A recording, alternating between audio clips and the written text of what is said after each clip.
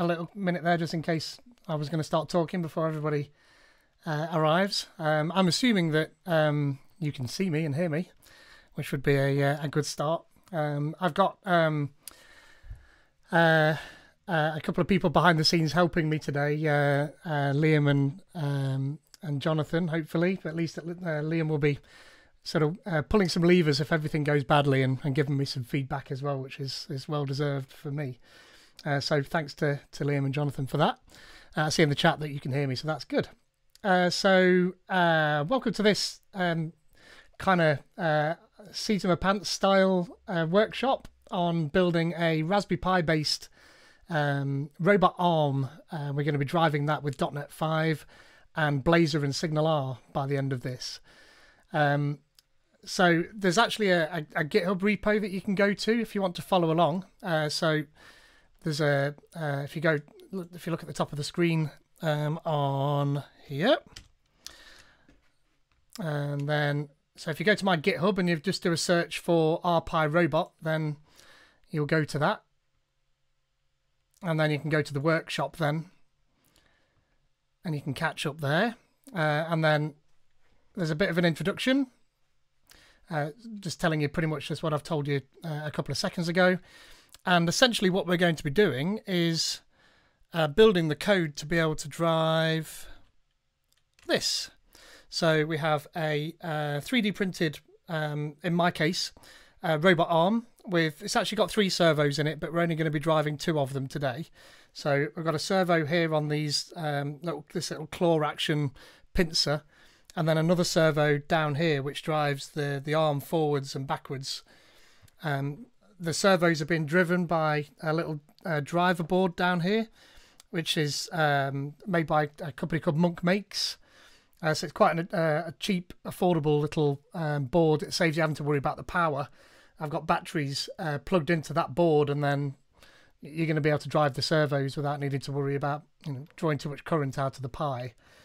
But on our way to that, we'll explore how to get started with the GPIO on the Raspberry Pi. So I've got a little breadboard down here with an LED and a button as well. So we'll flash that as we go, flash the LED, and then I'll be able to push the button and we'll make the LED flash as well. And then we'll work our way through to the finished solution, hopefully in sort of relatively easy to digest chunks. So yeah, so we'll get going. There's some prerequisites. If you are following along, and you might not necessarily be following along as I do it live, you might be watching this back later. But if you do go to the workshop, then there's a table of contents here. But under the table of contents is a heap of items you can go and buy. I've chosen the Pi Hut, but Pi Moroni are just as good. So use either of those 2 companies, absolutely. But I've linked to all of the products that I've used to build this up, including wires and LEDs and resistors and some buttons and the breadboard. And then at the bottom there's the Thingiverse link to the 3D printed robot arm. It actually works quite well. I mean, I've got an Ender 3 Pro, and it took, I don't know, about 30 hours in total to print all the little bits with me faffing and getting it right. It's not too bad. But I mean, should you want to, let's see if I can get this to appear. You can actually build it in cardboard if you wanted to. Oh, it's quite difficult to get that to appear in shot without like short-circuiting everything. I don't know if you can see that now. You can just see the bottom of it, but I've built a cardboard version of that same robot arm there that you could drive using the same methodology, just out of the Amazon packets that it came in. So not too bad really. I see there's some links. Oh, there's Mert here somewhere as well. Awesome. Oh yeah, there he is. Awesome. Thanks for joining, Mert. You'll have seen little bits of some of this, Mert, the basic GPIO stuff already. In fact, what I can do is I'm going to paste a link to the workshop in the chat, Wonders of Modern Technology. So you can go to that workshop and you can follow along in there if you like.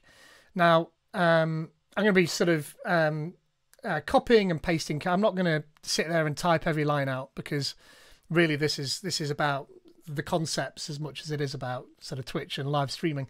but I only finished writing these instructions about an hour ago. So in true Twitch style, I'll probably end up live debugging problems with my code. But I did run it through, and everything worked all the way through once at least. So that's not too bad. The robot arm that I'm talking about, I'll put a link for that in the chat too. This is actually V1 of this robot arm, but V2 of this particular robot arm that this Easy robot arm guy's made needs more higher power servos, and I didn't have them, so, and they're more expensive and all sorts of reasons. So, but it was actually reasonably easy to build. I had a heap of nuts and bolts and screws hanging around, so I was lucky enough I didn't have to go and buy all of that. But you'll find in the instructions, if I switch across to here again, then you'll know what I'm talking about. So this is the 3D printed robot arm, pretty much exactly the same as what I've got on the desk, aside from I've not wired up this servo at the bottom down here, because I didn't think I needed it really. It seems to work just fine without it. And then there's some instructables linked just there. And then that shows you, if you scroll past some of this, there's actually some videos of the guy testing it. But a bit further down, there's the individual instructions on how to put this thing together. So I'm pretty sure that Cliff was printing this. I'm not quite sure whether he did or not. Hey Gregor, hey Johnny, how's it going? Thanks for joining in. I don't know if Cliff, if you're even there, or if you're 40,000 feet up in the air or something. But if you are joining along, then you can go to that instructables link and build your arm. I've already built mine, so I mean it would have been hours and hours if I was going to try and build all of this lot up live on the Twitch stream. So I thought I'd just concentrate on the code and dive into that. So you could just get your servos and plug them in, and I'll show you the circuit, how to wire that up, and just get them moving. And obviously, once you've got that whole part moving, it's just a case of assembling your robot arm, and you're off and running. It works quite well, this robot arm does, actually. It's not bad. Bit rickety. Try and go a bit too far forward, then I think it needs a screw in the base there to stop it from falling over. You may have seen a couple of things on Facebook about that, but I've screwed it to the box that the driver board came into to help it a little bit there. But either way, that's that. The first few steps of this experience is actually on my blog here, getting .NET 5 installed, and then doing a Hello World project, and then sorting out GPIO and flashing an LED and reading a button and stuff. So there's a bit more of a sort of a pictorial rather than a GitHub experience if you want that, and I'll paste that link in there too. But I'm not going to spend too long on this particular page because I'm going to do it sort of step by step as the workshop goes, and that'll be a way of testing it as well. So I guess it's probably about time actually start coding, because we're already, 8 minutes in and I've not produced a single line of code yet. So the first thing you need to do though on your Pi is dial into it somehow. Now I've VNC'd into my Pi here, but if you've just installed Raspbian on there, VNC isn't default. You'll have to turn that on. So you'll have to hook it up to a monitor at some point and turn that on. But I've done that step. But the other thing you're going to need to do is enable SSH so that you can terminal into your Raspberry Pi, and then we can run commands that way. So to do that, you just go to Preferences and then Raspberry Pi Configuration. And then you can go to Interfaces here, and then SSH is enabled in there. Now, I usually just enable a bunch of stuff while I'm in there, including like VNC that's already enabled. So I recommend you do that, and then pretty much everything you need is going to be enabled. There is another step that we need to do in a little minute, but I'll go through that in a second. But essentially that's the end of VNC. You don't need that once you've done that, because everything else you'll do with PuTTY or any other terminal session you want to use. So the next step on there is that we need to create, well, we don't need to, but I like to edit my code in VS Code on my main machine. So I create a Samba share on my Pi, and there's a few different places you can go to that, and I'll paste the link to one of them in the chat. So when you go through that, and I might as well click on it and you can see, this is from the Magpie magazine, so it's something you can trust. It's 3 years ago. you install Samba and then you create a share and then you edit the Samba configuration and you tell it where the share is going to be. This particular one defaults to sort of in the root and then a share directory there, and that's what I followed. But sometimes it's better to have that in the Pi directory, but it's really just a case of changing that path line to make that work. I'm just going to make sure that I've got Zoom It installed, and then we'll be able to see this a little bit easier. And then you do a bunch of restarts and stuff like that, but the link's in there so you can go and... oh, where's my Santa hat? Gregor was asking. Well, I mean, I have sort of tried to be a little bit Christmassy, look, Gregor. So I've made myself a background with... you got a little bit and bot there, look. So it's not too bad. It's not as good. I didn't run out of time because I was too busy writing my instructions for this still. What I wanted was the festive tech calendar above me as well. So it kind of feels like half a job, but I tried. I've done a little bit. I nearly got my daughter's little Christmas bunny ears, but I think she would have shouted at me. Kudos, Pete, from Gregor. Well, yeah, I tried. I think this should all be royalty free as well. I mean, so long as you use bit and bot for sort of community work and you're not going to make a profit out of it, then it's perfectly fine. And this is a royalty free background that I found on the internet and use that. So yeah, so you need to create a Samba share. The next thing after you do that is to install .NET 5. Now, I've created a single line install script for .NET 5 to install that. So I'm going to paste that in the chat as well. And when you do that, there is if I zoom in there, I've just made a little GIF. It doesn't take long. And if you use a Raspberry Pi 4, you know, you're talking about, I don't know, way less than a minute to get it to do that. And at the end, it'll run a .NET --info and it'll tell you what it's installed. So if I come back out of that Zoom, oh, I'm not sharing the right screen. Somebody ought to shout at me when I'm doing that. That would help, wouldn't it? Let me just show you that again. Look. So there's a little GIF that I've made here of it installing. There's not much to it. There's about, I don't know, 6 steps, but if you're sort of a noob or not particularly au fait with Linux, I found that people might get a bit confused. And plus, who wants to go through 6 or 7 steps of stuff when you can just run one line of code? Certainly not me, because I'm very lazy. So if I've got 2 command prompts open here. This is actually a PuTTY session. So if you don't know what PuTTY is, it's a terminal emulator that allows you to be able to dial in using SSH into the Raspberry Pi, for instance, or any Linux box. But if I do a .NET --info here, --info would help. I'm just going to minimize this so it removes a little bit of the clutter around it.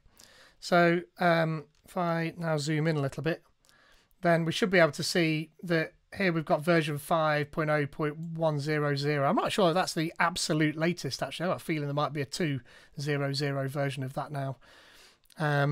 So normally when I show this, I've got like 17 different versions of different frameworks installed, but I kind of cleared it all out to make sure that I wasn't going to have any problems while I was doing it.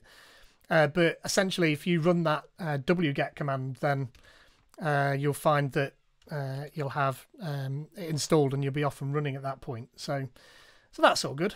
We can live with that. So the first thing I want to do is create just a basic console app. So don't forget, this is on the Pi we're looking at here in an SSH session. And I wobbled the screen and it got rid of my chat and all that lot. So obviously do shout in the chat if things aren't big enough or if you've got any questions or I've done something blatantly wrong or whatever. But I mean, if my robot arm is moving at the end of this, I don't care what I've done wrong because it works. This really isn't a sort of a production. This is what you should be doing in the chat. Johnny, thank you very much. That's good. Feedback as much as you want. You know, if I'm not loud enough or if I'm going too fast or just blethering, then tell me. But the first thing I want to do is create a console app. So .NET new console, and I'm going to stick that in our Pi robot. And we're going to build on this same console app all the way through. So check Slack. Oh, check Slack as I go. Yeah, absolutely. I see there's a notification down there. Your audio is only coming out of the left channel. Yeah, all right. That's a really good point. And in fact, I noticed when I'm recording in Audacity that happens. So if I'm assuming I can do that somewhere, what, in filters maybe or something? How do I do that? Is any Twitch, any OBS experts out there that can tell me how to mix to mono? I'm not entirely sure how you do that. Set OBS advanced audio. Ah, okay. Settings. Audio. Advanced. Oh, well, there's nothing it's telling me in there very, very helpful. Sounds fine. Greg will reckon it's fine. OBS advanced audio. So oh, advanced and then audio, is it? Maybe that's what it is. No, I don't see it in there. It would be nice if people didn't have to listen out of their left ear the whole way through, because that's going to annoy somebody. It'd probably annoy me if I was listening to it. It sounds fine. So just Liam then. Interesting. I wonder why that would be then. Has everybody else got headphones on? Are you getting it out of both channels in the headphones? Sounds fine. +1 from Mert as well. It's just maybe you've gone deaf in here, Liam.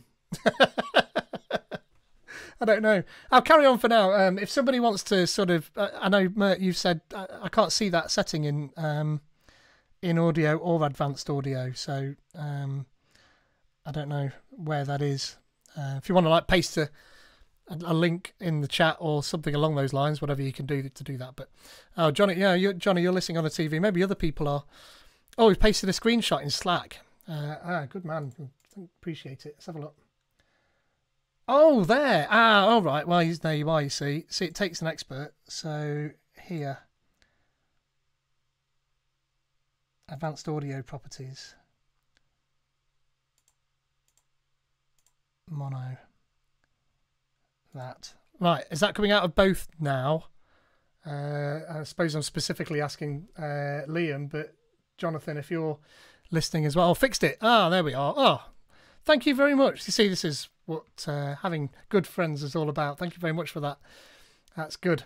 So I'm hovering around here, so I'm going to create a console app, just a simple console app, and we're going to then work our way through this console app, putting in stuff and taking it back out again on a regular occasion to be able to test the little bits of stuff that I've got hanging around down on my rig down here, just there. So all of this lot. So what I want to do first is flash this LED that I'm pointing to. That would be boom, now onto the robot. Oh yeah, absolutely. Yeah, sorry about that. What you didn't want to do is come here and watch me debug OBS and Twitch, is it? So right, so back on here. I am going to create this new console app, RPi Robot. Let it finish doing that. Now, this is pretty quick on a Raspberry Pi 4. It's not bad, but I don't recommend you do this going forward. I've got all sorts of tutorials, and there's an extension for VS Code that sort of lets you do this too, where you do all of your building and your creating on your machine, my Surface Book 3 in this particular case, and then you just push down the published files onto the Pi and you run them, and you can debug that way as well. But that's just too much superfluous stuff to do for this. If I look now, I've got this RPi Robot, and I can do a .NET run and just make sure that everything's working. So I mean, this is the and it literally is. It will say hello world when we've done this, and I know for a lot of you watching the stream that this will be boggy basic stuff, but I mean, just getting .NET running on a Pi is pretty cool all on its own. You've now got the facility to take your C# skills and do some IoT coolness. Remind myself to drink. So that's that little bit. Now, as I said, I set up a share on my Pi. So this is what I did there. So I just sort of minimize these out of the way and make life a bit easier. Then I've actually mapped that share to a drive here, and then I've got this Festive Tech folder, and in there I've got my RPi Robot folder. I mean, this is sort of a halfway house to, and I know that's probably, I can't do it any other way actually. I can zoom in with this, so you should be able to see the files there for the for our little application. Project. So there's not much to it at the moment, just a CS proj and a program.cs.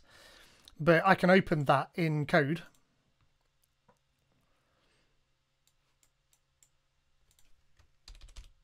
I'll zoom in a little bit. And in here we've got just a bit of code to say hello world. So there's not actually that much to it. And that's not all that interesting at the minute either.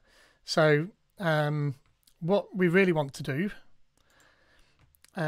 is, if we go to the next piece of code, I'm going to show you quickly the circuit actually before I do that. So go back to my workshop and we go to the circuit. So we've done steps 1, 2, 3 and 4 there, but this is the circuit we're going to be building. I'll zoom in a little bit. So we've got the Raspberry Pi at the top, and then this is the little breadboard that I've got connected there. I've got the instructions on what pin gets connected to what, and you'll see those in the instructions there, so don't worry too much about that.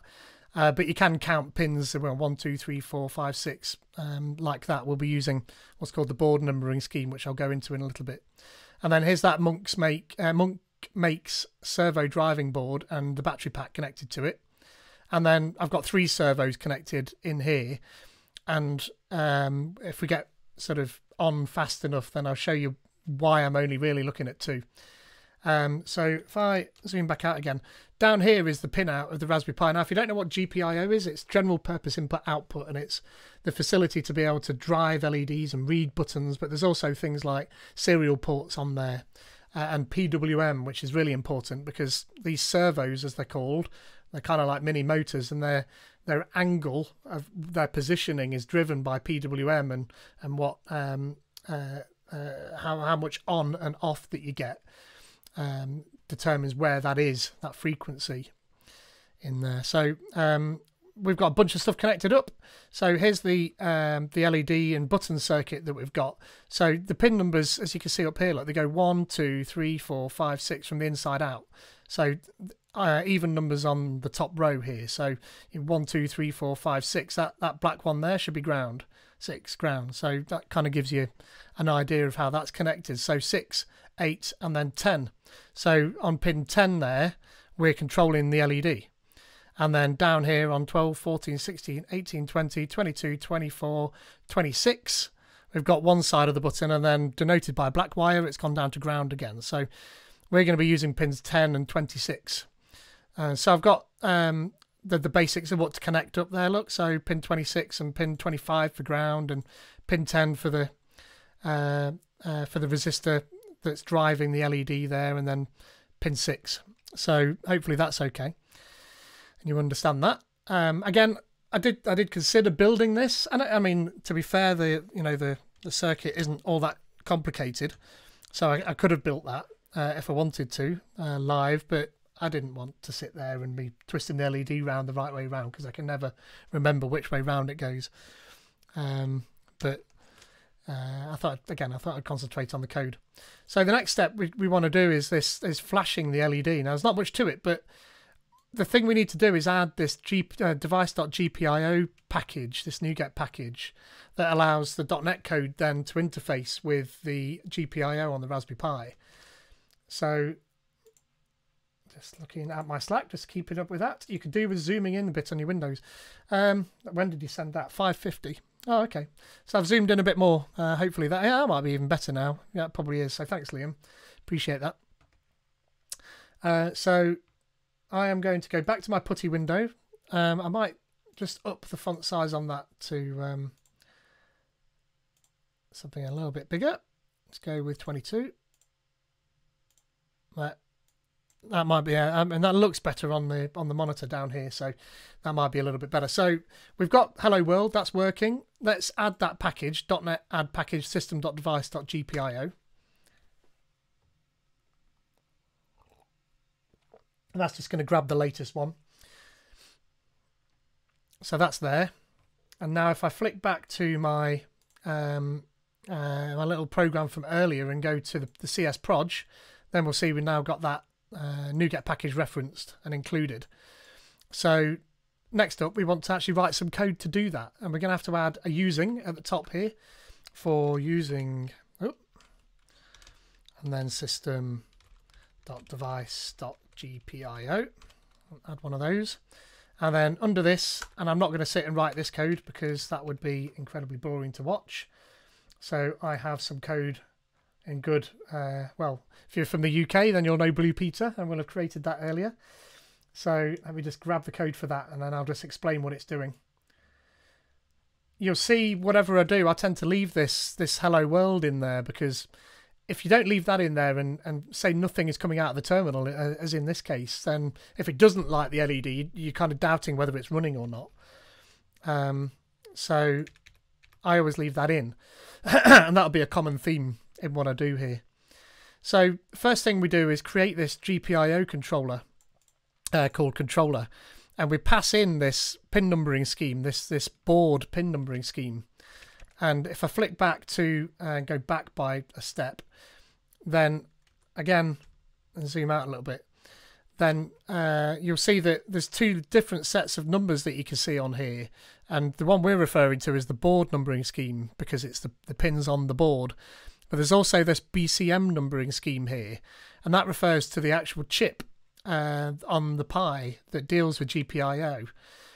So there's two different ways, and .NET will support either of those depending on what your fascination is. But I stick with the board numbering scheme. So otherwise, if someone says it's BCM 14, then you've got to find this diagram.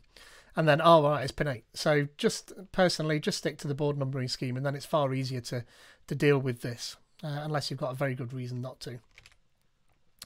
So we've done that, we've created this controller object here. Then we're going to create a couple of variables. We're going to create a pin, and we're going to assign that to 10. And again, if I go forwards back on this again, oh no, down in fact, then if you remember, look, we've got the resistor connected to pin 10. We're going to drive this LED on through pin 10 on the Raspberry Pi. So that's what that is going to give us.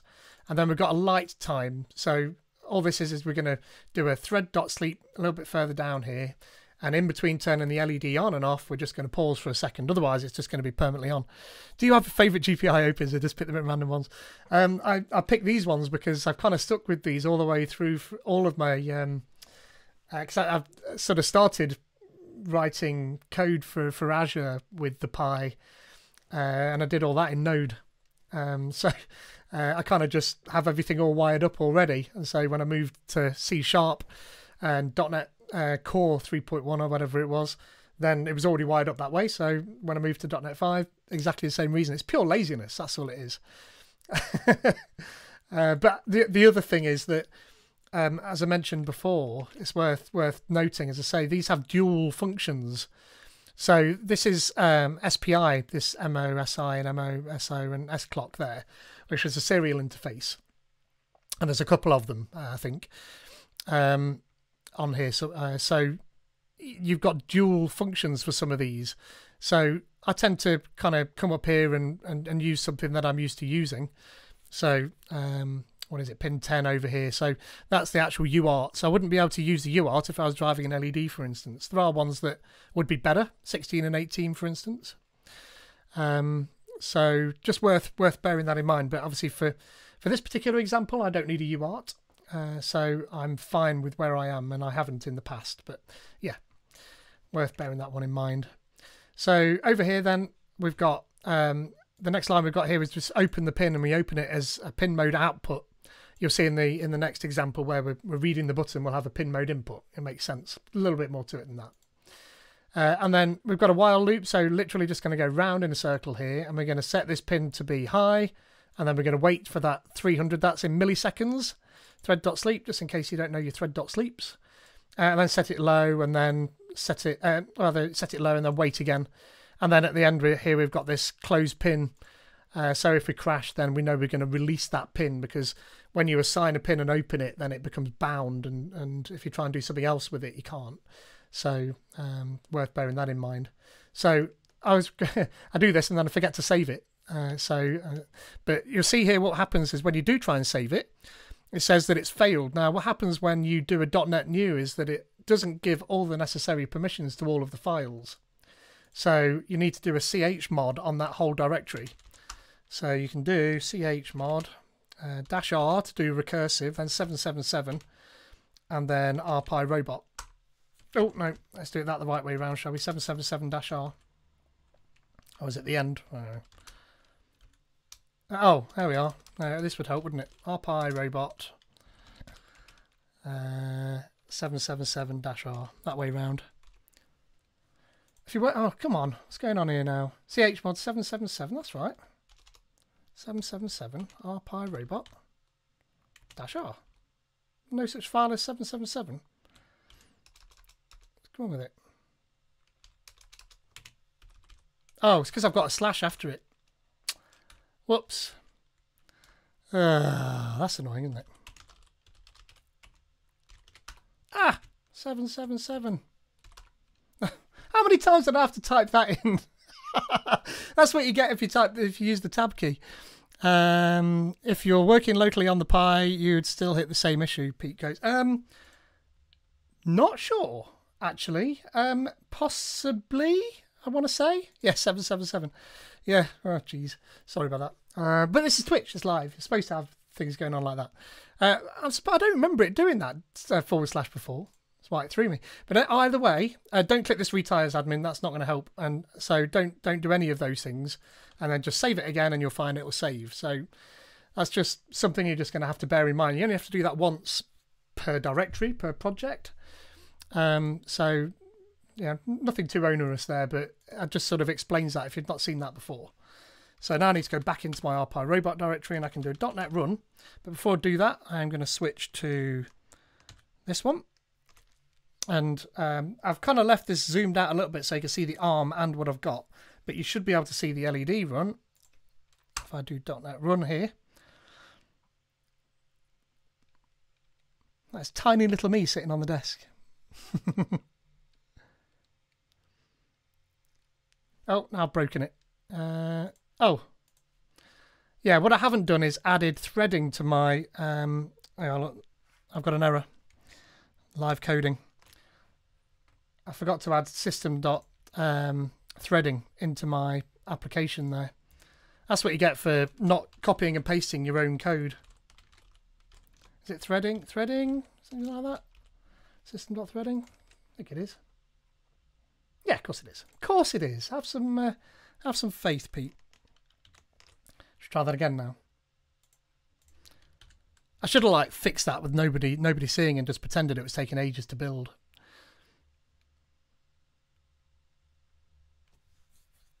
Hello world, and we should have a flashing LED.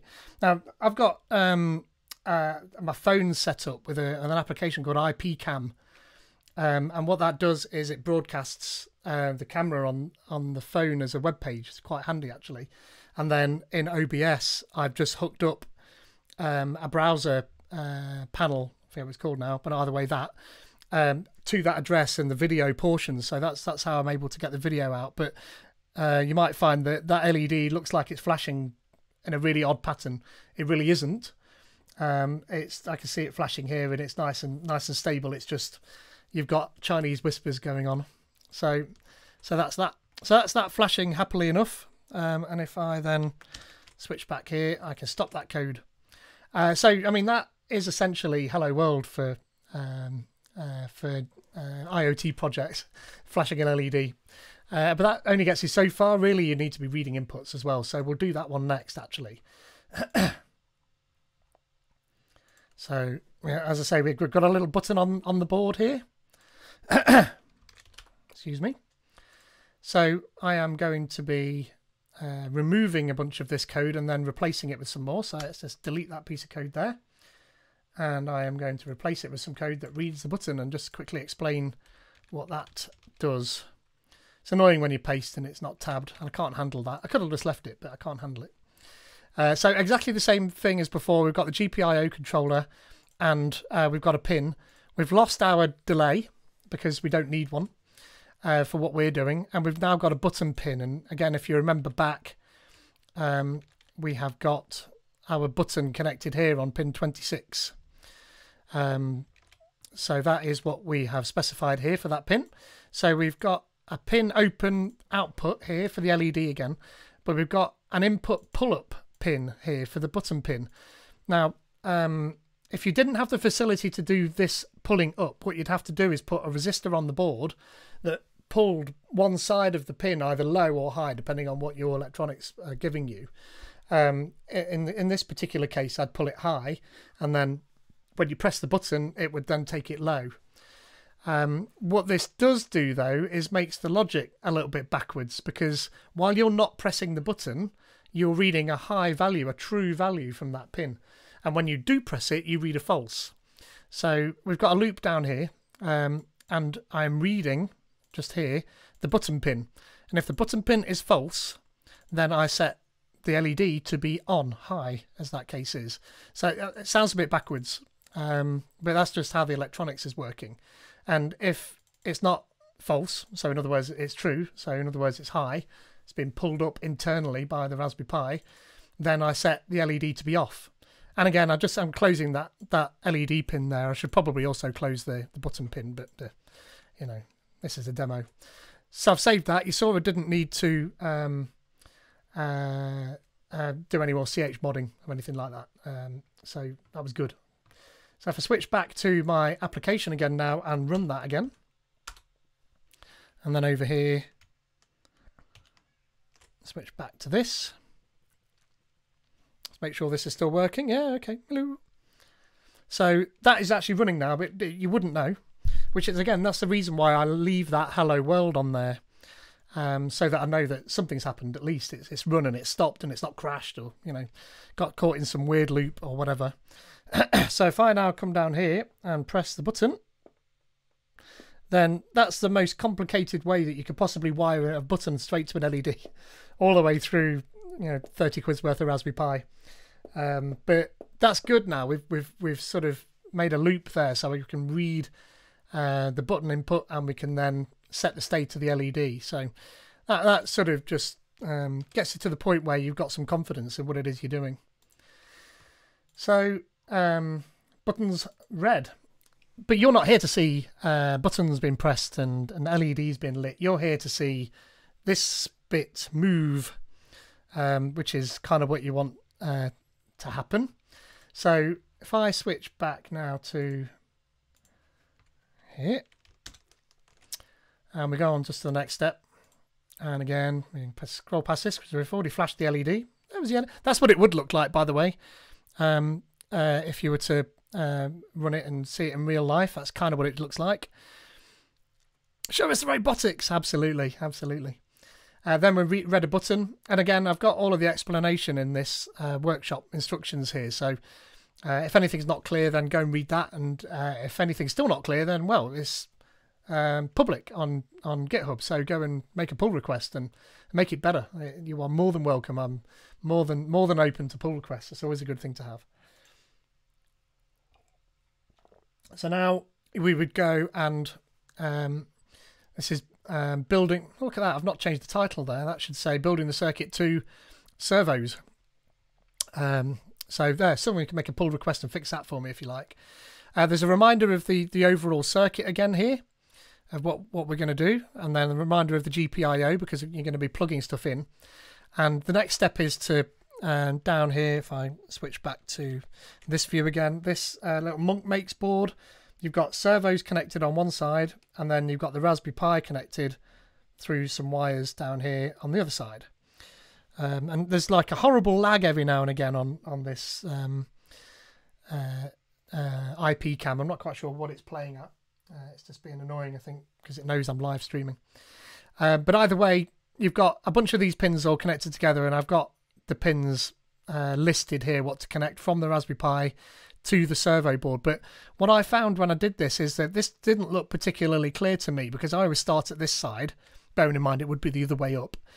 And actually this pin here, this first pin is ground, but it didn't seem particularly obvious. That CH, if I was you, Mr. Monk, I'd put it underneath there and just sort of point at that as CH and put ground here.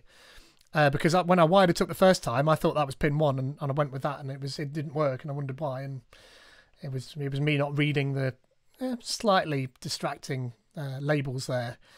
But you can see that I've got channel 1 here, down here, connected to pin 35. If I go up here, then you'll see on pin 35, it's actually pin 33, look, not pin 35. That's interesting. That should read 33. There's another pull request, please.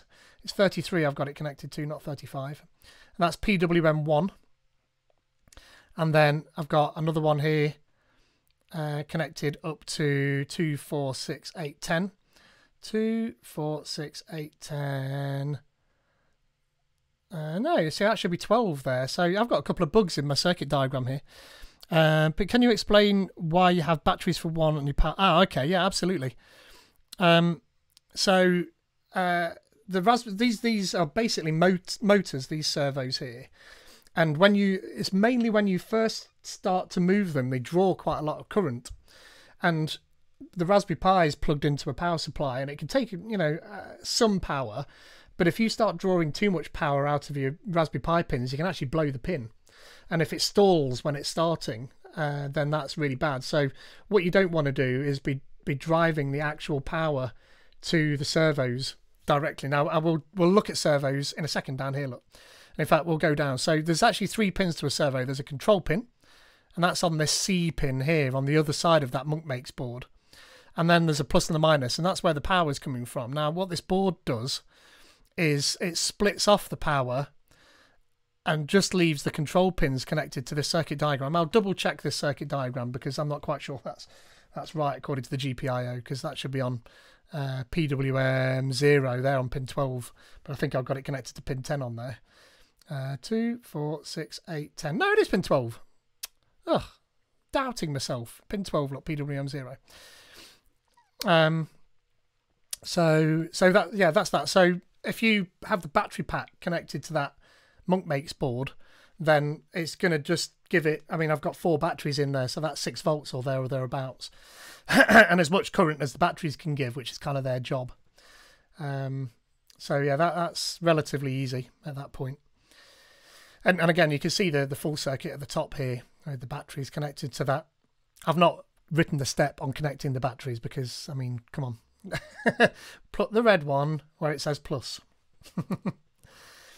So with that wired up, which is what I've got. So I've got 3 servos shown on here. And again, if I get time, I'll show you why I'm only doing 2. But one of the reasons is there's only 2 PWM ports, 0 and 1. And we'll come to them in a minute when we look at the code. So that's wired up. So what we want to do now is just make some demo code just to make sure that we've got that all wired up correctly and we can move the... You're showing your desktop, Pete. Yeah. Thanks for that. I was a bit late looking at the thing. Look, let me do that again. Servos. Here's the... Sorry. Here's those 3 wires I was alluding to without you being able to see. There's a yellow one. Actually, it's orange on servos. But I wanted to match what the servo was that you can get out of fritzing. So yellow is control, and then you've got red and black, which are the power. And again, here's that full circuit. So sorry about that. Oh look, I think in the chat, I think it's possible that my family are watching this in the other room. So that's that Pete Codes there isn't me. It's not my alter ego. That'd be my eldest daughter. So hi Isla. Thank you, Johnny. Well, I can pretty much guarantee that everybody that's watching this and commenting in there is also awesome. And again, thank you all for coming and tuning into this. Me blabbering on about what it is I'm doing. So Everroth, yeah, thank you. Oh, that's really nice of you. If you're showing something on the screen, by the way, you couldn't see it a moment ago. Yeah, thanks, Liam. Apologies for that. Moving the servos is the next thing we want to do. What I'm going to do is, and I won't forget to turn this back off again, but I'm going to get this robot arm to go forwards and backwards, and also get these pincers to pinch in and out. There is one in the base, a servo in the base that can rotate it, but I'm not going to do anything with that because it's silly. So back here again. I've got a bunch of code, but one of the first things we need to do is add this IoT device bindings. Now, some really clever people at Microsoft and beyond have created a bunch of what's called device bindings for a whole heap of IoT devices that you can drive from .NET, and I mean a whole heap. So this is just like the list, and I'm going to scroll through relatively fast here of all the different chips. And there's things like I/O expanders. That's what that MCP chip is there. There's LED matrices, the Sense Hat. if you've not seen a Sense hat before, I've actually got one, but I don't want to move my green screen, so it'll probably all fall on my head. That is a little hat that you can, and the hat is hardware attached on top. It's a little add-on board that you can plug in to the top of the Raspberry Pi. And if you've ever seen a micro bit before, it's a bit like that. It's got a matrix of LEDs on it and some sensors, temperature sensors and humidity sensors and gyroscopes and magnetometers and things like that. And what's cool about that is that they over at Raspberry Pi, they made a toughened case and they put a Raspberry Pi and a Sense hat in it and made something called the AstroPi project. And when Tim Peake went up to the space station on his supply run that went before him, 2 Raspberry Pis went up there with this Sense hat on there. And there's a project, the AstroPi project, and kids and young adults can make experiments that will run on the space station, and then they'll get those results back in the classroom. It's a really cool piece of kit. If you've not seen it before, go and check that out. It's really cool. You mentioned space to anybody, least of all me, then it's something that's pretty cool. I like that. Oh yeah, of course. So then Jonathan says I'm representing the T over in Slack. So this is thanks to Liam for buying me this as well. It's like a really early get on brand Christmas present. So it's all good. So I mean, yeah, there's a list of all of the different types of sensors down here, and if you go into them, then it'll give you a bit more detail. Now, if I do. You could do a search in there if you wanted to, but there's one for servos that we're going to use in a little bit. But this is all part of these device bindings. And the great thing is when you go into each of these individual directories, there's all the instructions on how to use it, including a bunch of examples as well. So it's well worth having just a trowel around this, and you can get some really good ideas about what you can do. I mean, I think it keeps being modified. This 29 days ago, in fact, this one. I think they updated this just as much for .NET 5 as anything at one point. So servo motors, but what we need to do is pull in this this NuGet package, and you do that by, and if we flick back to here, in fact, where are we? To here. Then we've got this .NET Add Package IoT device bindings. So we'll add that to our project.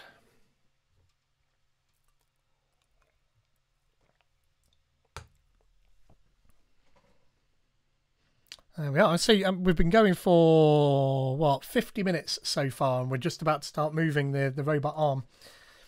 So that's added that particular thing to it. Now, we need to add a couple of using statements. And again, if we go onto the CS project, then you can see we've now got the IoT device bindings in there as well. Go up to the top and we can add a couple of using statements. PWM, as I explained earlier, is how servos are actually driven. And then servo motor abstracts PWM out a little bit further and then converts those frequencies we need into angles and just makes it a little bit easier to deal with. So again, delete all that code, don't need any of that. Flick back to here and copy and paste the code that I've got here, and then I'll go through it.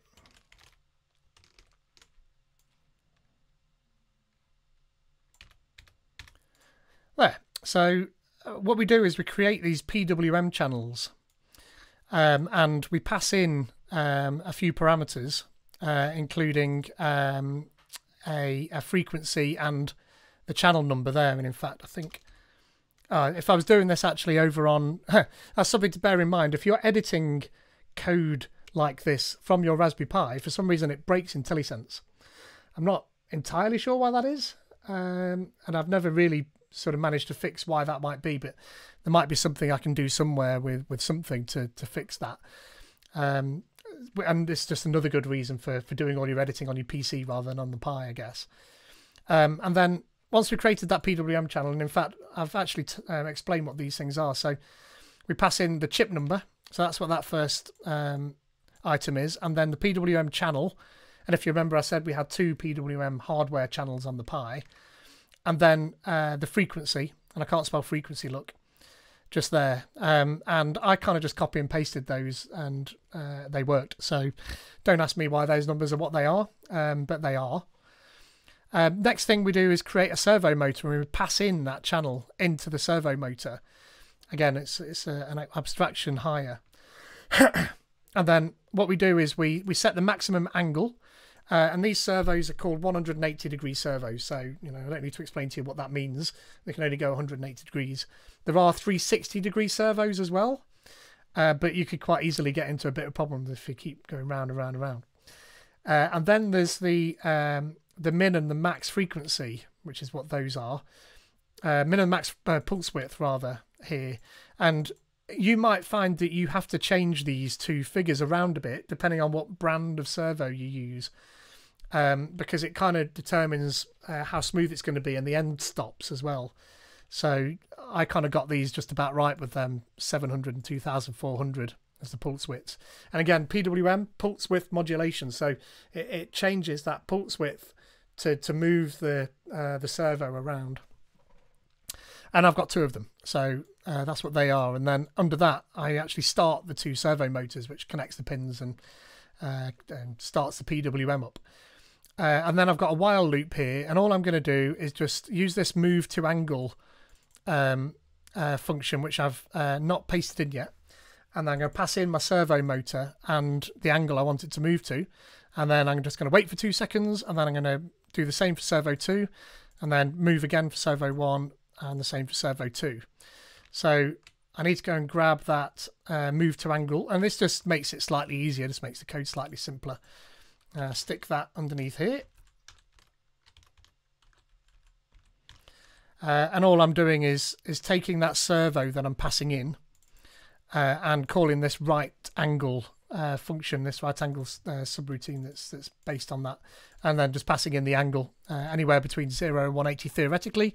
But what you might find is that unless you get those pulse widths exactly right, 0 ends up hitting the end stop, and you can damage your servo if you're not careful. You strip all the gears on the inside.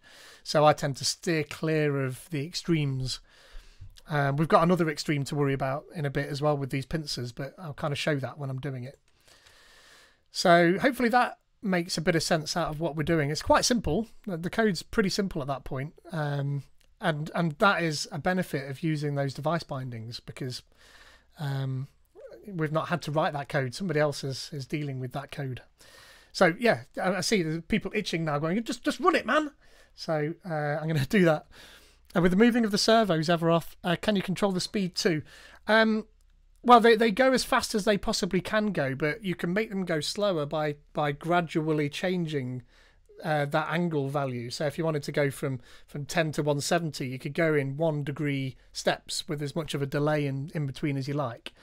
But if you went from 10 to 170 in one big go, it goes up. It's sort of that sort of speed. It's fast when you do that, which is not what you want to do when you've got one of the world's wobbliest robot arms sitting in front of you. So hopefully that answers the question for you, Everoth. So I'm going to run this code up, but I'm going to switch to here again now, and I always just make sure that that works every time, because every now and again this thing just goes to sleep, and I don't know what it's doing. So I'm going to run my code. And then we cross our fingers, because obviously we're taking a big jump here, and I've got to hope that my batteries haven't run out and wires haven't fallen off, and I'm just going to make sure that I'm not snagging myself here as well, because there's wires everywhere. I might tilt it a little bit so you can see what it's doing a little bit better. So I'm going to run that, and I'm going to hold on to the base because it may fall over.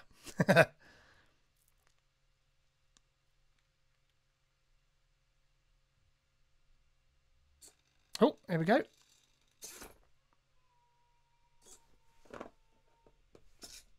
There we are. So that's just going around in a little demo loop now. It's grabbed a hold of the wires, look. They're my wires. But you can see, hopefully, that if I just get it to focus again, you should be able to see that the arm is now going through a little demo routine of moving in and out and gripping and not gripping. Might be a little bit difficult to see. I'll move it a little bit closer and you might be able to see it looming towards you. So I mean, that's great. We've got servos working, and I'll stop that code now. What you might find is, unless you stop these servos properly, then and I don't think that my finally code gets run there, judging by the fact that when I've stopped it, you can sometimes hear, and I don't know if I was just talking over the top of it, you can sometimes hear like a vibrating sound, and that's because it's still doing that pulse width modulation to put it in a particular position. And what it's really doing is stopping it from moving left and right by keeping it in a particular position. And if you've got something sitting on those servos trying to move them, then it can be jittering like that, and making a buzzing sound. And if you just kind of tap the arm, then it'll stop making that sound. It's not too bad. But if you've got something big and heavy on these things, that could be bad, because you end up frying it. So yeah, I see robots appearing then, and thank you. Well, I mean, yeah, that's a reasonably cool place to get to now. We've got the robot arm actually moving. And I mean, we could quit there now, yeah, and just go and get drunk. But that wouldn't be fun. And in fact, when I first started doing this, I didn't go much further with it. But I thought, yeah, you know, thank you for the bits. Oh, what? Who? Hey, no, we're on about what this bit. Yeah, nice. So no, we're not going to stick there. That would be boring. So I've stopped that code, and if we go back to our set of instructions here, we'll see that the next step is to add SignalR. So it's a Twitch thing. Oh, is it? Oh, yeah. You might be right. I've got I think it's telling me that I can claim some down here as it happens. Claim your bonus. I just got 50 somethings down here, so happy days. I mean, I'm on the Azurist channel today, if I could even say it. I've not even had a drink. And kudos to Liam and Jonathan. I mean, I don't think Jonathan will mind me saying mainly Liam, for getting this whole channel set up, and Liam specifically, but all of us are trying to grow this channel, which is one of the reasons why I hopped on here to do this stream on the Azurist channel, because we kind of want to get to a place where it becomes like a television channel, a bit like the Microsoft, the Visual Studio channels and stuff like that, where they have different shows. So that's what we're doing here. So by all means, do try and spread this far and wide. And in fact, Jonathan, Liam and I have got an upcoming Twitch stream at some point. So it's well worth keeping your eyes on our stream, and, you know, get the notifications and all of that, and you'll see some other cool stuff going on. I think, yeah, I don't want to say too much more than that. That'd be fine. So we've moved these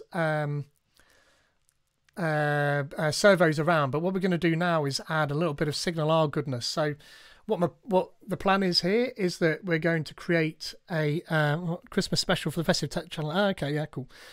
Yeah, we don't want to announce early. There's a whole process for announcements, which everybody's been keeping up on. And by the way, kudos to everybody involved in organising the Festive Tech Challenge calendar, because it is an enormous amount of work, I can imagine, on behind the scenes.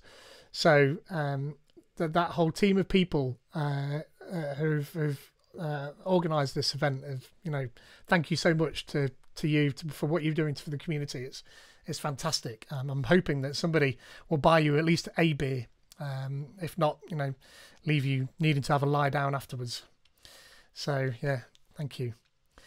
So yeah, SignalR. So my plan is that I'm going to spin up in a bit a Blazor app and a Blazor WASM app, a Blazor WASM hosted Blazor WASM app.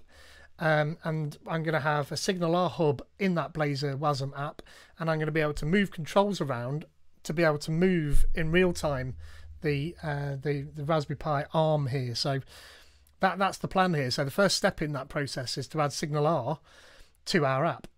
I could have done this the other way around, but I figured we're already in this app, so let's finish off with the app for now.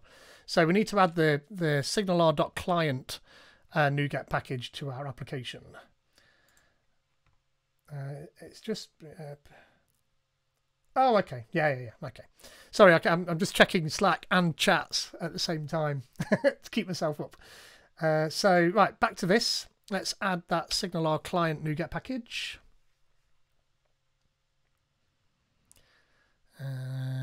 I'll be just about done. There we are.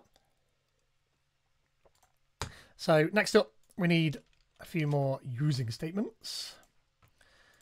And again, might as well just check. We can see there we have that SignalR client reference in there. So some more NuGet packages. Normally I would put this up there just because, you know, keep it neat. So that just makes it slightly easier to be able to do async later. Essentially, and this one's pulling in the SignalR client, and this one's just for a bit of HTTP. Oh look, a bit of an announcement there from Gregor. The 12th of December there will be an Azure-ish special, and what do we have? Just a Christmas special. Let's say that for now. It's going to be fun. Looking forward to that. So I am going to get rid of some of this code here again. So again, that's a common theme. And then I'm above my main statement, I'm going to create this SignalR hub connection. So just up here, so we can use that. And this is going to be the crux of our application, aside from the survey stuff we put back in again. Oh, Johnny's saying can't wait to watch that one. Yeah, well, thank you. Yeah, I'm looking forward to it. Obviously, once I've got done with this one, then I need to then up my game again, because I feel like I've been letting Jonathan and Liam down recently because I've been so busy that I've not been able to put in as much time as I would have liked to have done to get what we need to get done for that. So sorry, Liam and Jonathan. But after this, then I've got that back on my radar. But also, you'll have seen that DDD has been announced for that same day on the 12th, as it happens. And I've got a talk on this particular subject at DDD. So by all means, come and watch that. There's going to be more slides in that one and me explaining code and just hit and run rather than sort of live coding it. If you're an Amazon Prime subscriber and you're enjoying the show, please consider choosing to use our Twitch Prime benefit. Absolutely, yeah. First handful of subscribers get a founder badge. Yeah, just like Everoth. Thank you, Everoth. Absolutely fantastic. So, I really do wish that water was now beer. But, you know, hey.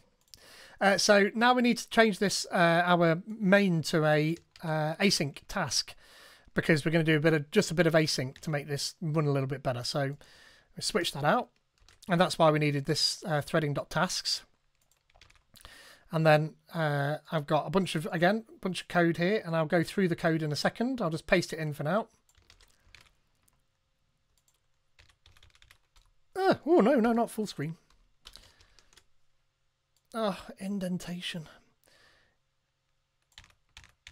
Yeah, so we've got pretty much the same code here at the top, where we're creating these PWM servo motor objects. So we don't need to go through that again, really.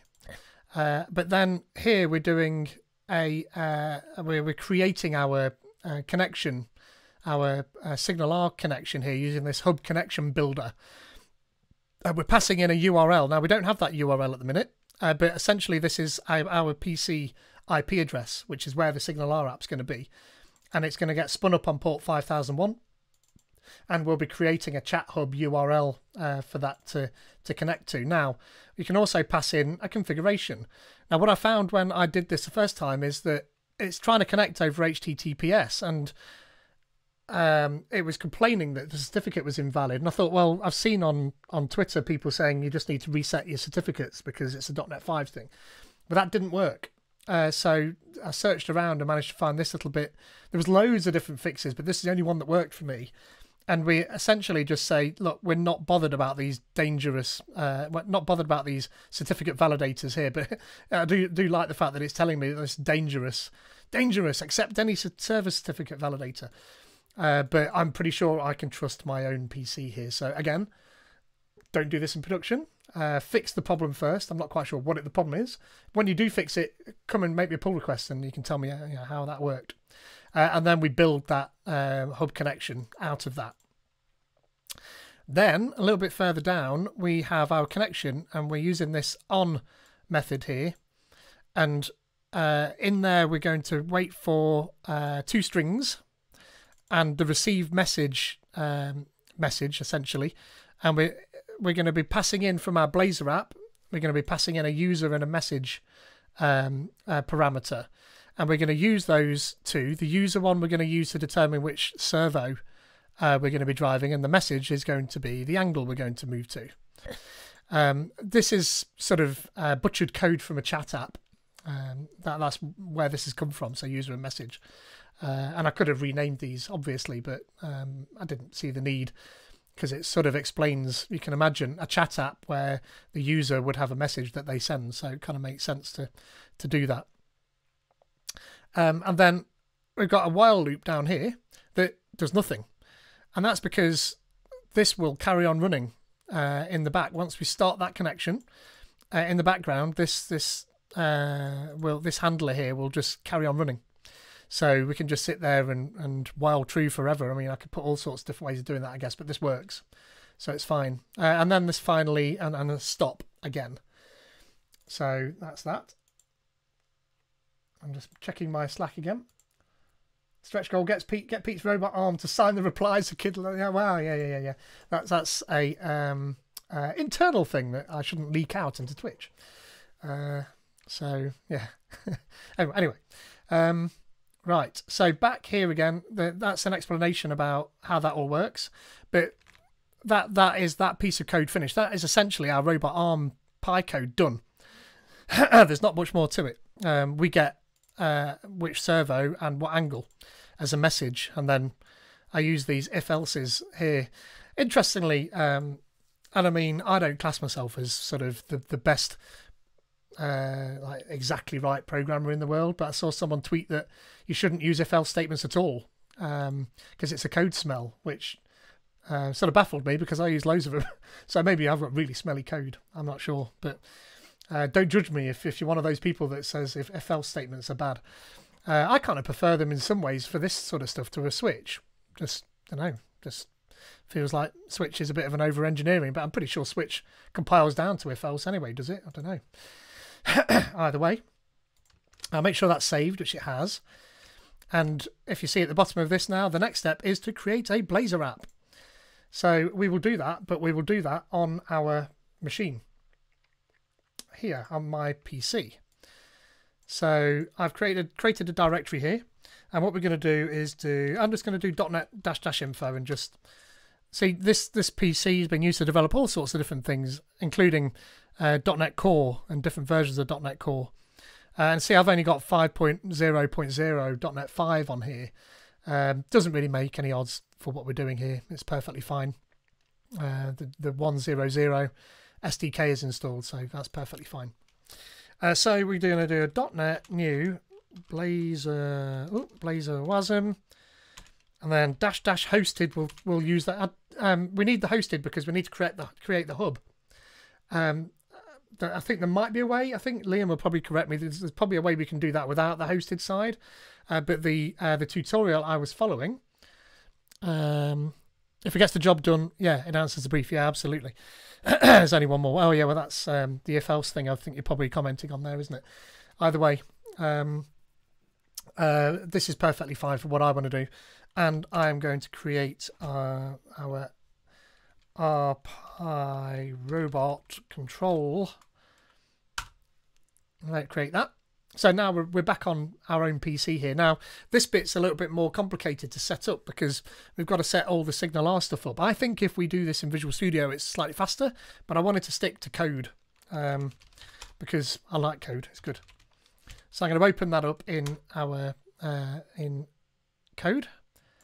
And you'll see, if you've never looked at Blazor WASM before, a hosted version, you have a client, a server, and then shared stuff. So you can share, for instance, in this case of the vanilla one, you share the weather forecast model, object rather, across these 3 different projects, which is quite handy. Now see, at the bottom right-hand corner down here, it's prompting me, required assets to build and debug are missing. Do you want to add them? And I'm going to say, yes, I do. Because built into VS Code is a facility to debug and run from here, and we want to run the server, and what that's going to do is create us a launch and a tasks.json. And now that I've done that, I can press F5, and assuming everything's working, we should get a vanilla Blazor app. And that's building in the background, so that's why it's taking a little while.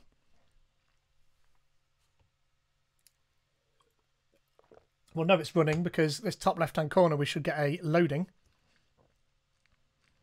And wow, doing this while using, by the way, while it's doing this, might as well explain, I've got two PCs doing this streaming.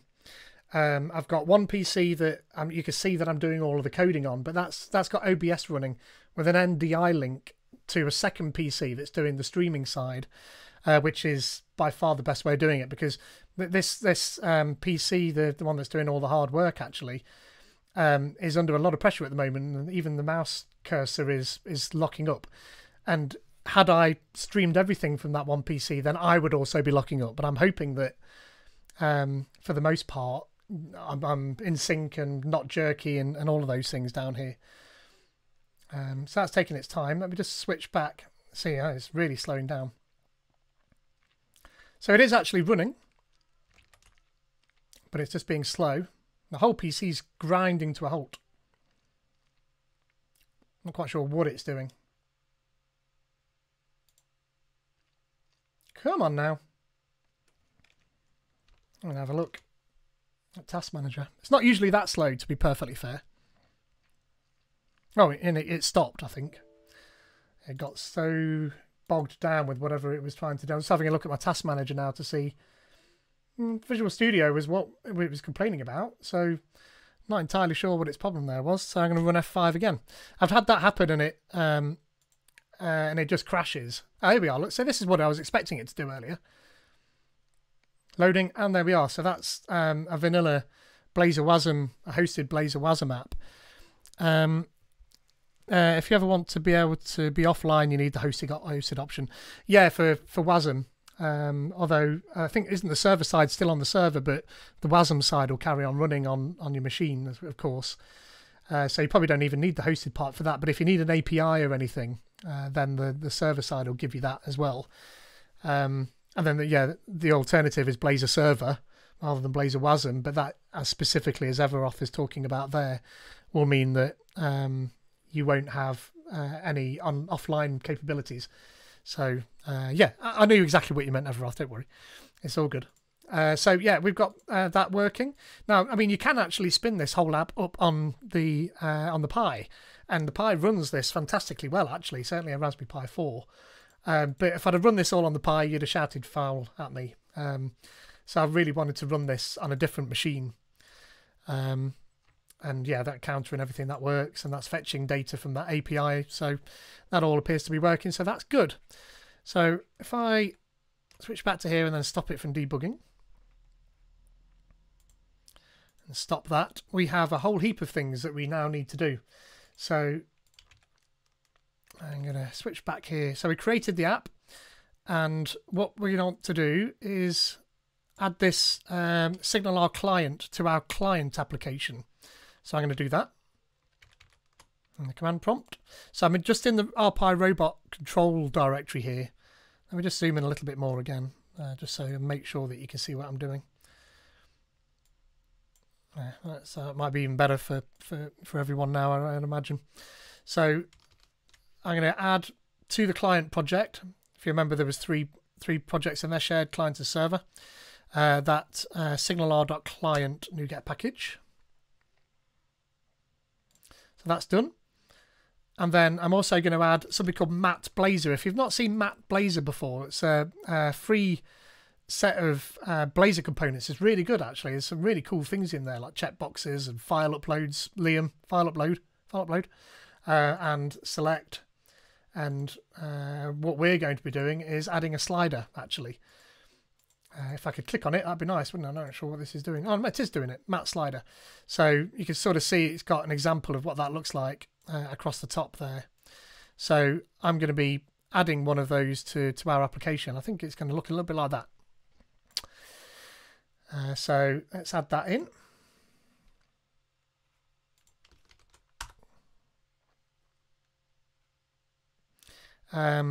So that's fine. That's what we needed to do there, and we've already opened it in code, so I don't need to do that step. And this is the part here where I was adding in the wherewithal that we needed to be able to do remote, but to do the debugging and running from VS Code, We already saw that worked. You can actually do it from the terminal if you like. You can run it using that command there, but why?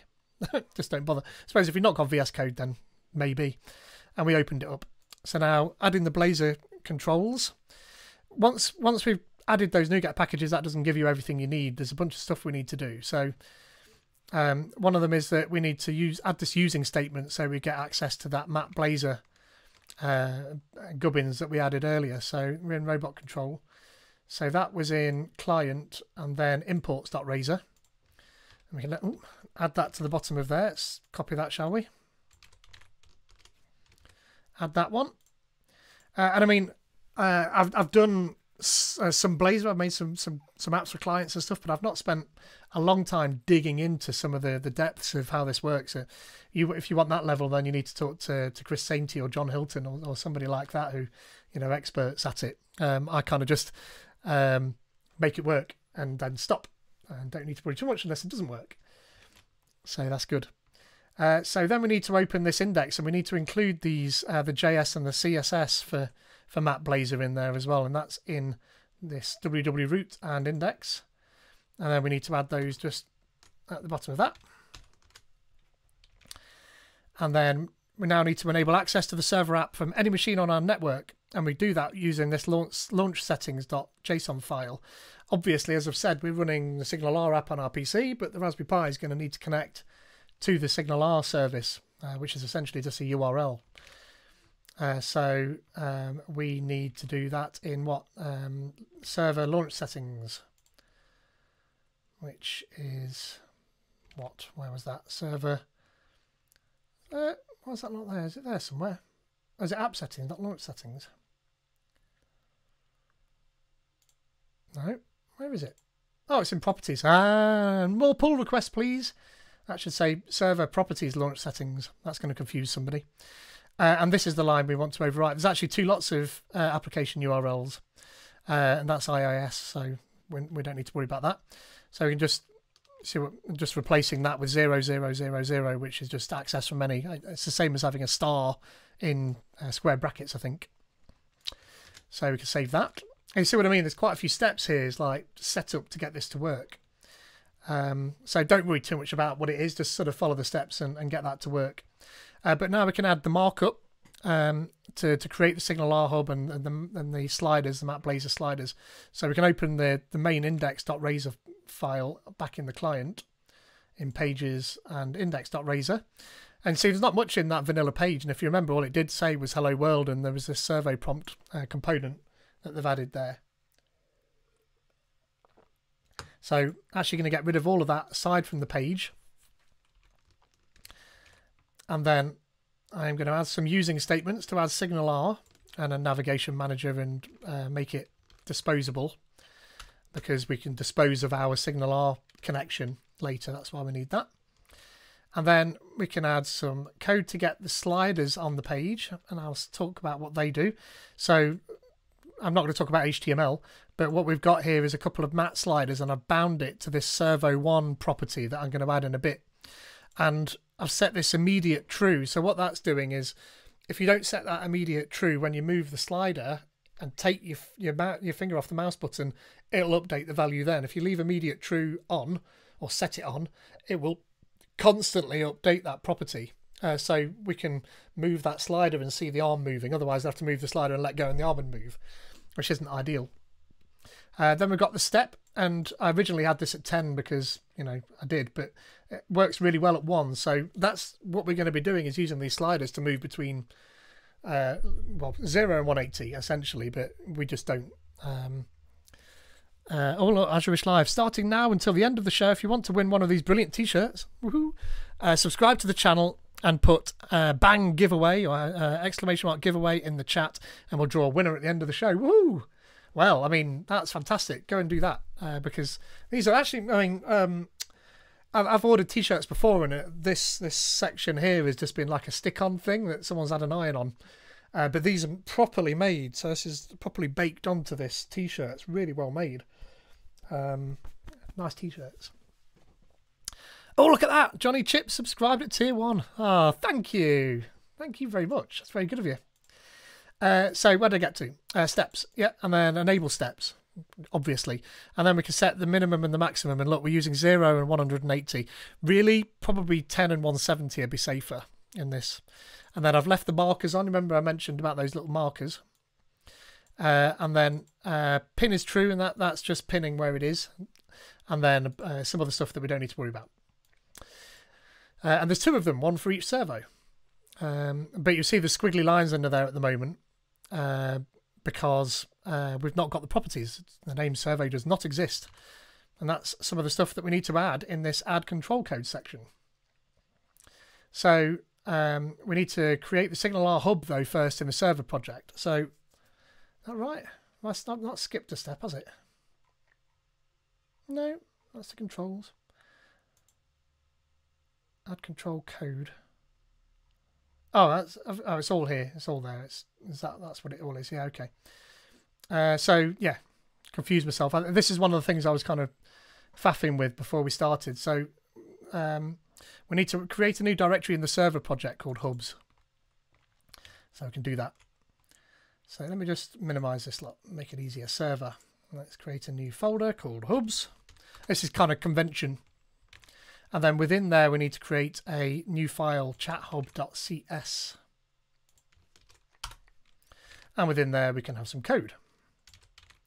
And this is somebody else's code, but it's just giving us a send message function that we can use, and then we just wait for a receive message back. If we do something with it, then if we receive it, then that's what we get.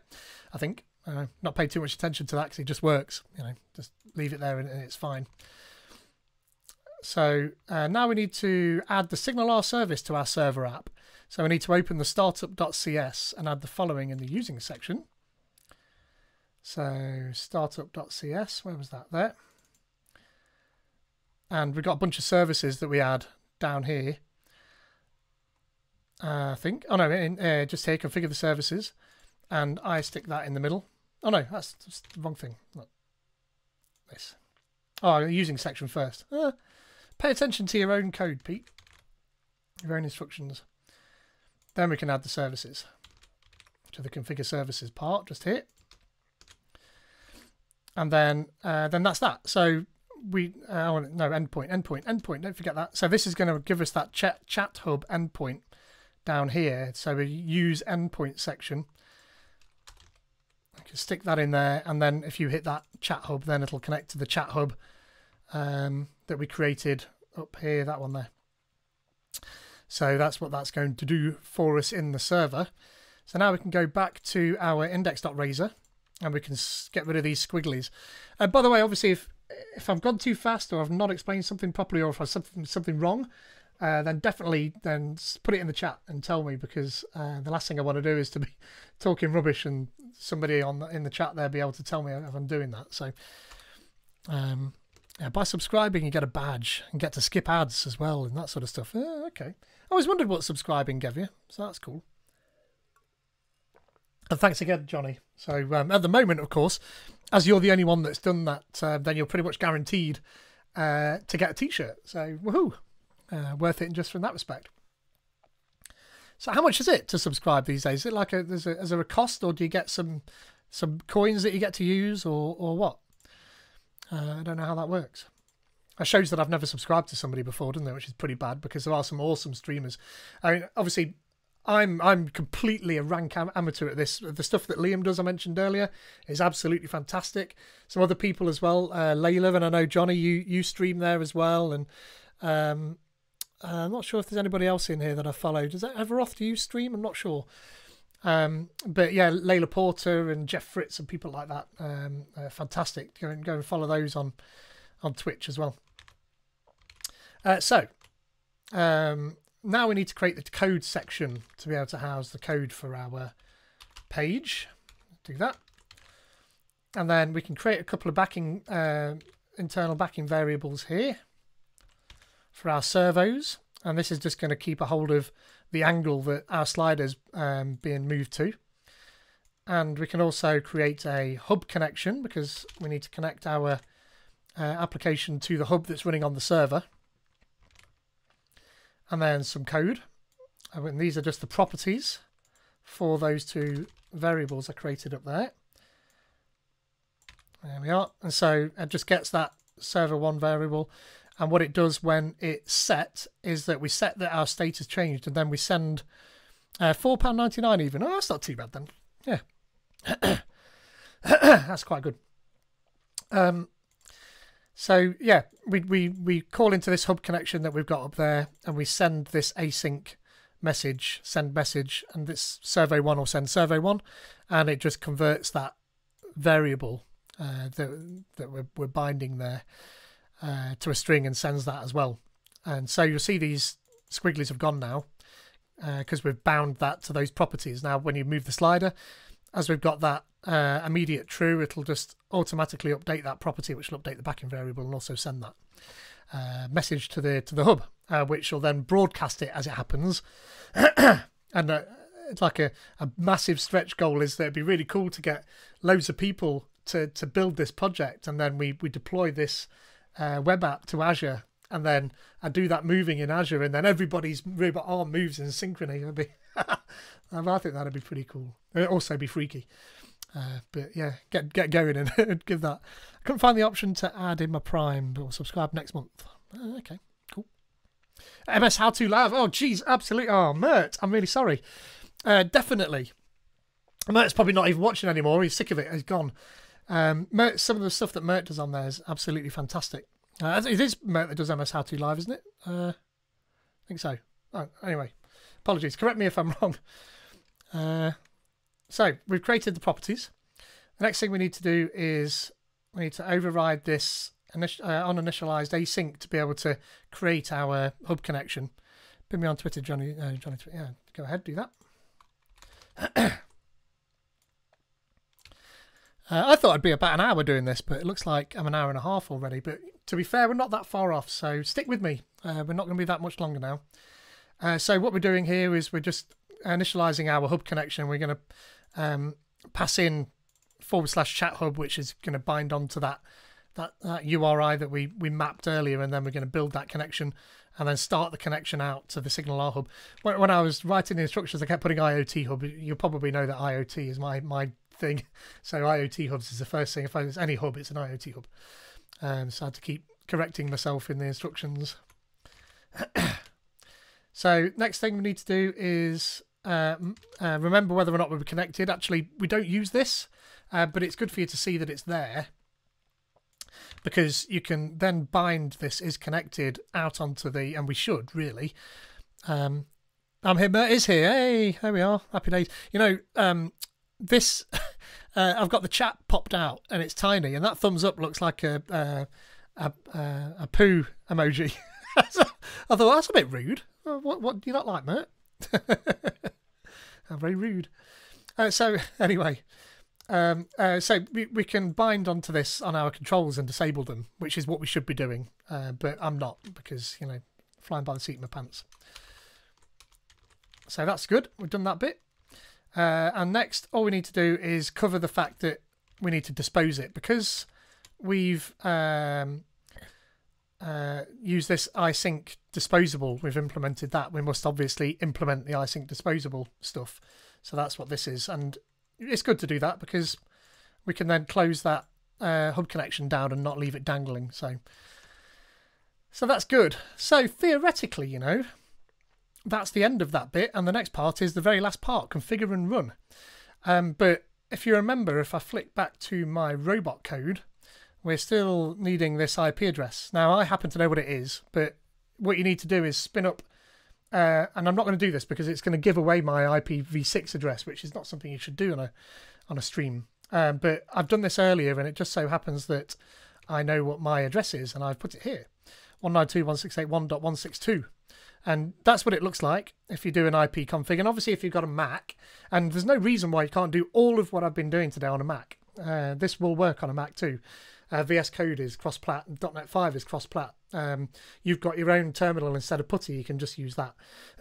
And I'm pretty sure you can use some form of file sharing to do Samba and stuff like that. So I'm pretty sure that's fine. So we need to grab that, and we need to fill in the IP address back in our robot.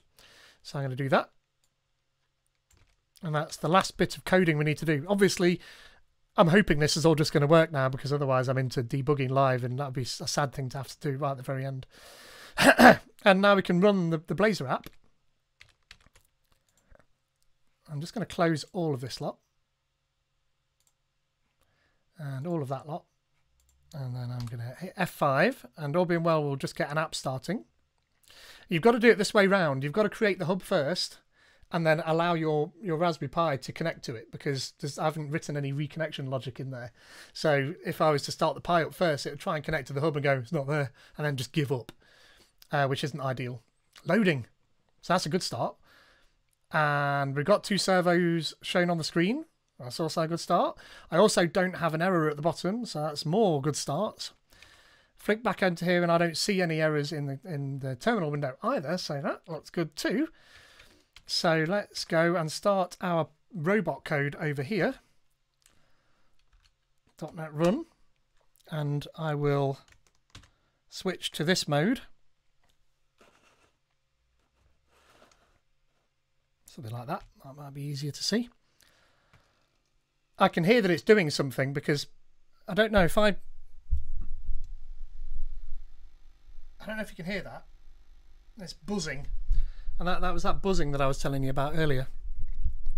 So you kind of know that it's doing something if you've done that.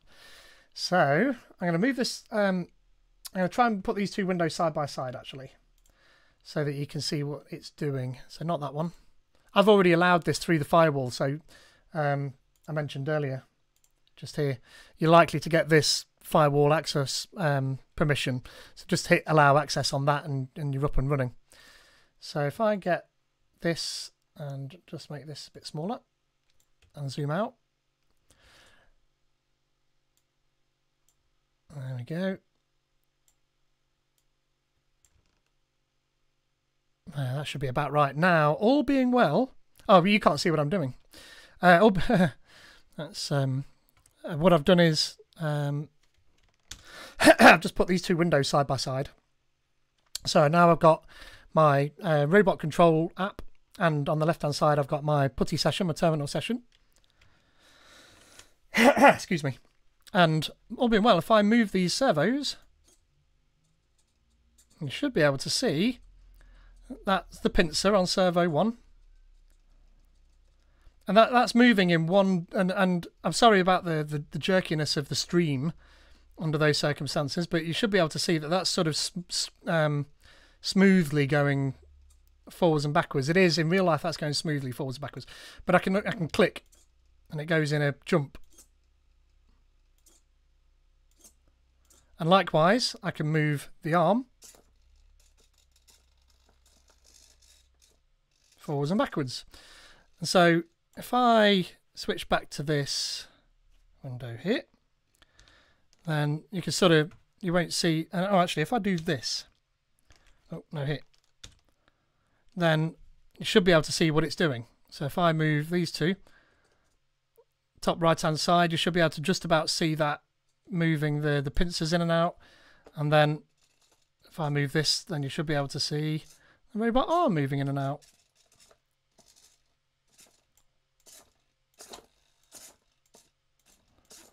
Looks a bit demented. But I mean, that's essentially the end of that particular stream. So we've been through getting the Pi set up and getting .NET 5 installed, and Hello World, and then the IoT version of Hello World by flashing an LED. And then we had a button we could press, and then we'd hooked up the servos to it, and we were able to run through some demo code to make the servos move in a loop. Then we spun up a Blazor app, hosted Blazor WASM app, and we added all of the necessary SignalR stuff to that, as well as that map Blazor set of controls. And then we pasted in some code to allow us to show those sliders on there, and then we built up the code to take the values of those sliders and send them out through that SignalR connection back down onto our Pi. So I mean, that is pretty much it. I mean, does anybody have any questions at that point? Is there anything that you want to put in the chat, or is there anything you want to see? And I mean, it's 7:05 now, so I thought it'd be about an hour and a half. So I've been an hour and a half. Not bad. really not bad. I mean, I did waffle at the start, and we did have some interruptions and stuff. I mean, obviously, there's no good me trying to do this format for DDD because I think we've got 45 minutes. So that's like 2 sessions. Somebody after me would get very annoyed. And again, if you've not bought your DDD tickets, that's on Saturday the 12th of December. It's an all-day free event. The tickets are on Eventbrite. Any more? Did anybody else subscribe? I mean, now's your time. If you want a chance of winning one of these beautiful T-shirts, then now's your time. Go and spend a £5 and get a T-shirt, or at least a chance to get a T-shirt. DDD is also part of DDD. Does it? I didn't realise that, Greg. It's part of the Festive Tech Calendar. Oh, interesting. Well, that's awesome then. So I'm actually in the Festive Tech Calendar 3 times then. Awesome. I like that. I had no idea. Use.net on the awesome Pete, definitely going to give it a go building this. Use.net on the Pi, definitely. And you know where I am on Twitter. It's at Pete_codes. I'll tweet out the links to the GitHub repo. We know there's a couple of errors in there. I'm half tempted to leave them there and then let people make pull requests. But you know, that would be a bit rude. Maybe, I don't know. But I can't remember where they were now. Greg, thank you very much. Thank you so much for organising this. It is fantastic, and yeah, anytime, it's been a privilege to take part in this, and thank you for inviting me. Yeah, I really do hope you've enjoyed this. I've had good fun in it. It's really nice to do this while actual people are watching. So obviously, if you're watching this back, then you're going to have the facility to be able to pause this at places and catch up later.